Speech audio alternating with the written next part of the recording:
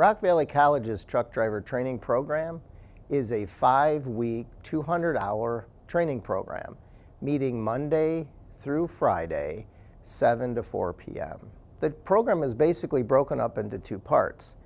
In the classroom, you will learn theory as well as your pre-trip instructions. In that pre-trip instruction is very important for the safety as a driver, checking out all the things on the equipment before you hit the road.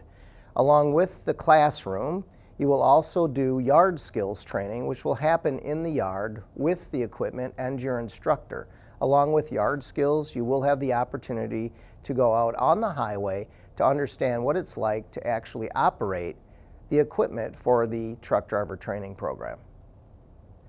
Along with obtaining your CDLA license, you can also obtain your credentials. Those credentials are doubles and triples, hazmat, and tanker.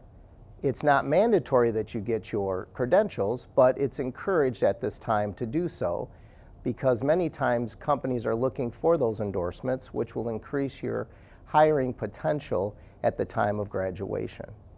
You'll also have the opportunity to be interviewed by different carriers that will come into the school and interview you for your job opportunities.